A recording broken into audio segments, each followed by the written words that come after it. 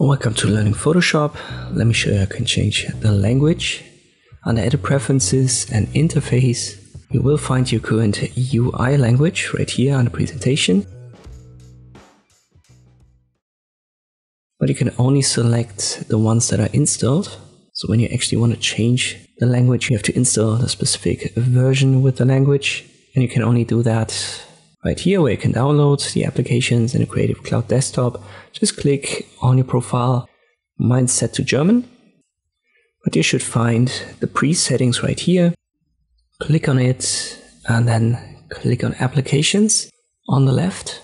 So the second option under General, and there you can set your standard installation language. I've got it set to English North American.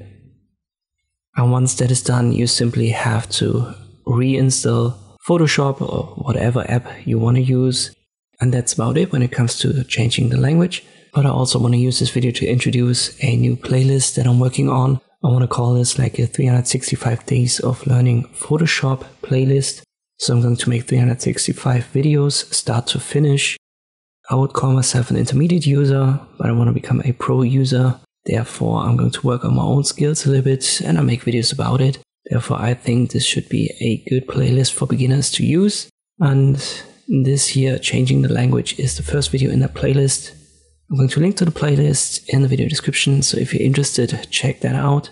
And if you're a total beginner to Photoshop, just work your way through that playlist. Make 1 video a day, 2 videos a day, and then you will quickly progress from beginner to intermediate, and then hopefully to pro with me. I hope this video was helpful. Thank you for watching, and I'll see you next time.